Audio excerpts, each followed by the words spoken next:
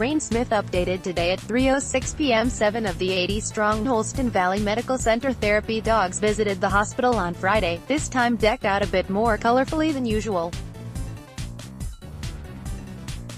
While seeing patients, both canines and their owners wore red vests, frills, ribbons and bows. February is designated as American Heart Month, with the first Friday declared National Wear Red Day. The latter is specifically geared toward awareness of heart disease among women.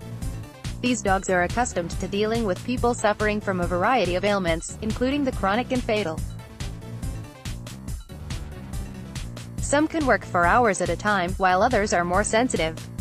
"I feel like they take on some of the stress of the patients," said Carolyn Ross just as she and her dog Kobe were set to begin their rounds. After about an hour, Kobe pulls away. "I have to be able to read that. There's typically at least one therapy dog in the hospital every day of the week." The group also volunteers at Kingsport Hematology Oncology Associates in Allendale. "These dogs have comforted a lot of people," said Susan Bowers, events coordinator for the HVMC therapy dogs. "They've been here through tears and births, they've seen it all."